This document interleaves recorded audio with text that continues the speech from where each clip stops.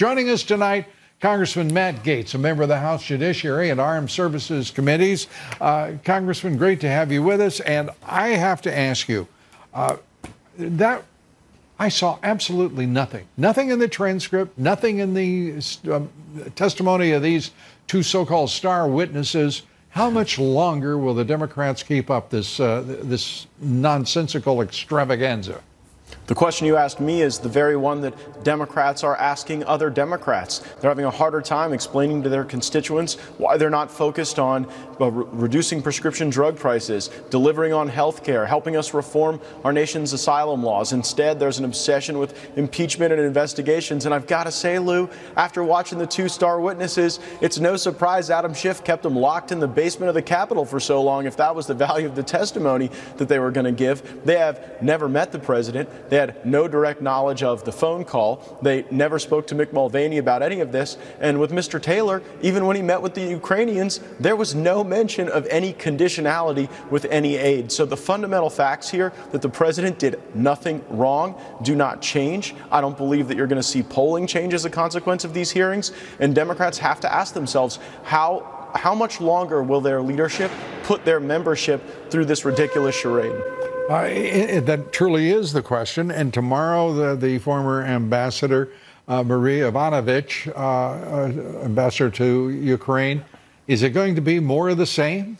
Yeah, I mean, I watched the first 2.5 hours of the testimony yesterday, and it just seemed to devolve into a debate about how to make Ukraine great again. I think regular Americans watched that, Lou, and they thought, why are all my elected members of Congress sitting there fighting over how to secure the Ukraine-Russia border when we still have those drugs that were in your last report crossing over the U.S.-Mexico border?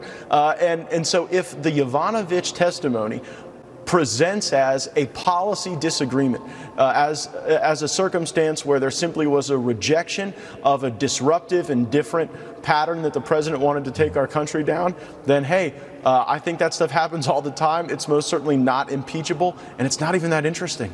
Agreed.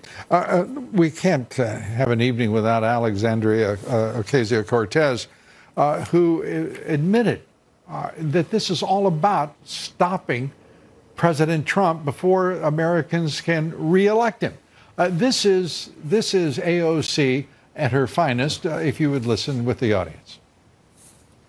At the end of the day, we have to be able to come together as a caucus, and if it is this Ukrainian allegation that is what brings the caucus together, then I think we have to run with however we unify the House. We also need to move quite quickly because we're talking about the potential compromise of the 2020 elections. And so this is not just about something that has occurred. This is about preventing a potentially disastrous outcome from occurring next year.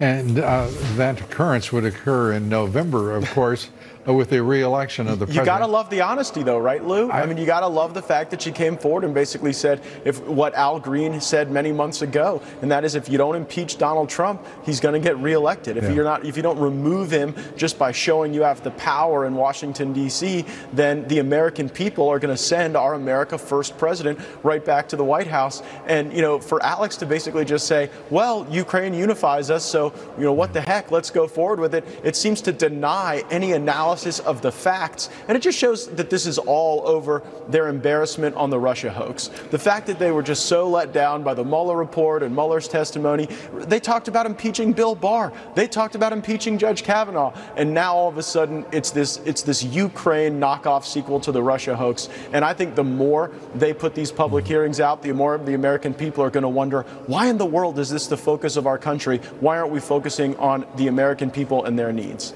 And there is no small irony in the fact that the radical Dems are the ones who, after talking about Russian meddling in our elections, are the ones ultimately who are really messing with our elections, demanding that the American people be denied the right to re-elect this president by attempting to overthrow him, and with just a little over 11 months remaining before the elections of 2020. It's absolutely insane. And, you know, when you look at the promises that they made voters, I mean, we're going to have a great time out on the campaign trail showing how they abandoned those promises, and they were just so afflicted by Trump derangement syndrome that they went off on this foolish Ukrainian venture. But the biggest hypocrisy, or the biggest irony, is that there's more than $200 million in military lethal aid to the Ukraine that the Democrats won't bring to the floor and pass in our National Defense Authorization Act because they're so busy trying to use the Ukraine to smear the president. So they're literally depriving the lethal aid that is needed so that they can grandstand about lethal aid. And, wild. Of course, stalling the USMCA trade agreement, even larger than any prospective China trade deal, far more important in point of fact. But Nancy Pelosi just can't be bothered right now. She has